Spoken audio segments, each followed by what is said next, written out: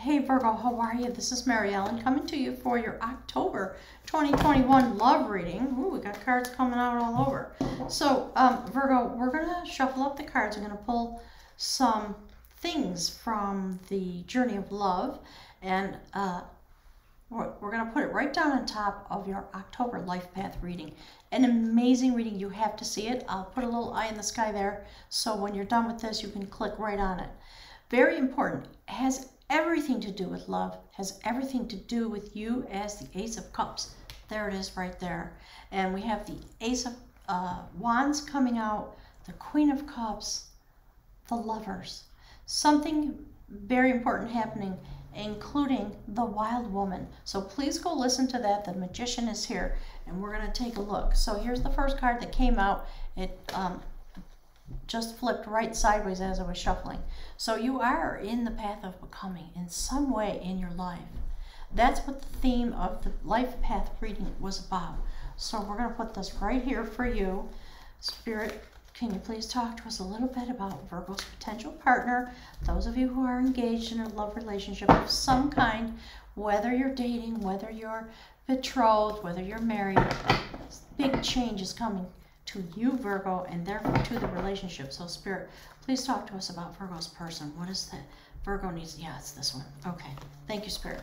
So the shifting universe, that's what they're going to be experiencing, and it may be happening for them too. It might be that both of you are undergoing some really intense shift and change in the structure and the fabric of your internal lives, and certainly that affects the relationship. I think I said it, but you're showing up as the Wild Woman who's using her third eye to intuit what comes next. So Spirit, please give us something for the relationship. Talk to us about the energy in the relationship between Virgo and their partner.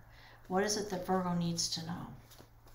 What is the nature, the tenor of the relationship while this giant change comes over Virgo and apparently Virgo's partner as well? Please let us know what we need to understand. Okay, my guys are saying this one. I like it. The fire and ice. It's about walking into the light and understanding the tension of opposites in order to bring that which is meant to be created forward, so that it is not bound up in ice and immovable or consumed by fire. So Virgo, you walk in on this very important pathway toward yourself, and it is of course reflected in the relationship. That's the challenge, if you will, and the blessing that's going to come forward this month, in the month of October. So Spirit, talk to us please about Virgo's energy while they're in the process of manifesting from the Ace of Cups, the great cauldron of the sacred All-Father, the Dagda, in the Celtic tradition. What is it that Virgo needs to know? Okay, my guides are asking me to shuffle a little bit, so I will do that. Look what came to the surface, Virgo. There you go. Queen of Cups. Queen of Cups. So you are contemplating your cup in all the ways that we talked about in the life path reading. I'm not going to repeat it, but please go watch it. It's very important for you to understand your love reading this month.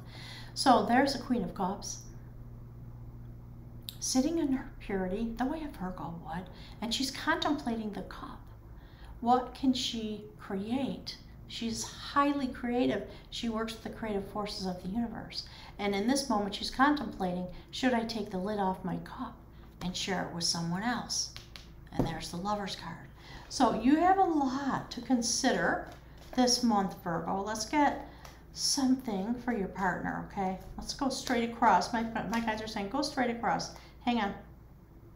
There it is. They want this one. The Lovers. So somebody that you're really mated with in a way that is impactful. Virgo, inside the relationship, it's going to be important to give time. Go slow. This is a massive shift and change. It is needing to be managed, my guides are saying, in the way that you experience this fire and ice, the tension of opposites. So give the relationship time, because what's happening, oh boy, wait till you see the cards. There's the Sun, the most beneficial card in the deck, sitting right here supporting the Queen of Cups. I really like it. And look, the Hierophant, the High Priest, somebody very knowledgeable, somebody very knowing. Whoever your partner is, they are wanting to make a commitment. And so here's the relationship again. 4 of Wands. So this whole idea of go slow, please take it seriously. If this is a new relationship, or if you're in a long-term bond and there is change coming, it's important to leave space for the change so that you understand how it affects the bond, the relationship, okay? So this is the energy that's coming off of you into the partnership. This is the energy coming off of you, or pardon me, coming off of your partner into the partnership, into the love bond. So it is about becoming, through the tension of opposites, shifting the universe. Maybe you just met somebody and it's changing your world. Maybe you and your partner have both come to some revelation and it's changing the nature of the relationship. Maybe, Virgo, you are in a process of your own and suddenly your beloved shows up. It could be anything, any kind of outcome when it comes to the nature of love. But because you are so deeply activated in your own life, this is what the pathway to love is going to bring to you. You're going to take your time. Yeah, there might be somebody who's looking at you saying, you're my mate and I know and I want to marry you and will you please be with me? And there's the Lover card in the Lovers. And basically the whole discussion was you got to stand in your own place. You cannot collapse yourself. This is the room for partnership into the partnership.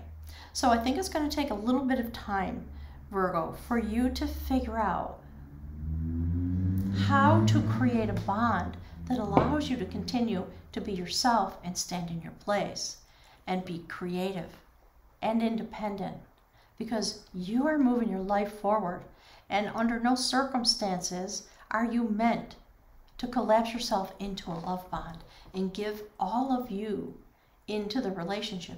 You have to remain standing. I just want to show you this. Look, that's what the guys were talking about. You have to be the wild woman. You see the activation at the heart chakra? You see how she's intuiting her own pathway? She's, you know, that thing about dancing to your own tune and all that kind of thing.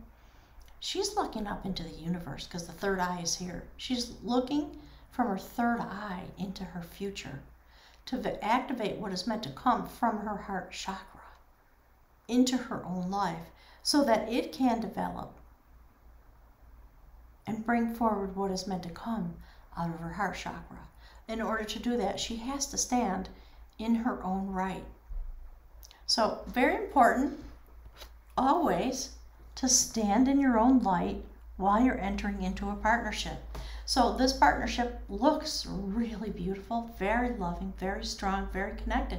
We're going to head on over to Patreon. The link is below if I didn't say it, the link for a reading. Please click the like button for me.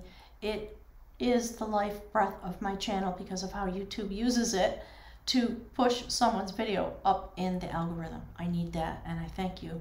And I'll look forward to seeing you on Patreon so we can finish this reading and find out where this is going. It's very exciting. Thanks, Virgo, for being here. I'll look forward to seeing you on Patreon. Have a wonderful